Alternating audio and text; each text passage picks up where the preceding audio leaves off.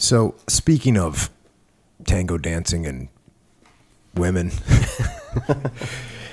here's he again, Otsu is in and out of the book, and at this point he is heading to a battle and the odds are against him, and Otsu wants to go in with him, and she actually wants to die if he dies.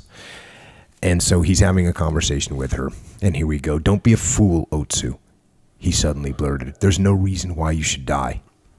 The strength in his own voice and the depth of his feeling surprised even him. "It is one thing for me to die fighting against the Yoshiokas. Not only is it right for a man who lives by the sword to die by the sword, I have a duty to remind those cowards of the way of the samurai. Your willingness to follow me to death is deeply touching, but what good would it do? No more than the pitiful death of an insect." Seeing her burst into tears, he regretted the brutality of his words. "Now I understand how over the years I've lied to you, and I've lied to myself. I didn't intend to deceive you when we ran away from the village, or when I saw you at Hanada Bridge, but I did by pretending to be cold and indifferent. That wasn't the way I really felt. In a little while, I'll be dead. What I'm about to say is the truth. I love you, Otsu. I'd throw everything to the four winds and live out my life with you. If only..." After a moment's pause, he continued in a more forceful vein. "You must believe every word I say, because I'll never have another chance to tell you this. I speak with neither pride nor pretense. There have been days when I couldn't concentrate for thinking about you, nights I couldn't sleep for dreaming of you, hot, passionate dreams. Otsu, dreams that nearly drove me mad. Often I've hugged my palate, pretending it was you. But even when I felt like that, if I took out my sword and looked at it, the madness evaporated and my blood cooled." Her face turned toward him, tearful but as radiant as the morning glory. She started to speak. Seeing the fervor in his eyes, her words caught in her throat, and she looked again at the ground. "The sword is my refuge.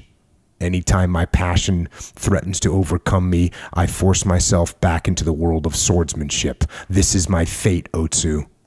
I'm torn between love and self-discipline. I seem to be traveling on two paths at once, yet when the paths diverge, I invariably manage to keep myself on the right one.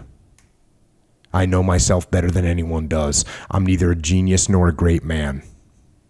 He became silent again. Despite his desires to express his feelings honestly, his words seemed to be concealing the truth. His heart told him to be even more candid. "That's the kind of man I am. What else can I say? I think of my sword, and you disappear into some dark corner of my mind. No, disappear altogether, leaving no trace. At times like that, I'm happiest and most satisfied with my life. Do you understand? All this time you've suffered, you've risked your body and soul on a man who loves his sword more than he loves you. I'll die to vindicate my sword, but I wouldn't die for the love of a woman. Not even you. As so much as I'd like to fall on my knees and beg forgiveness, I can't."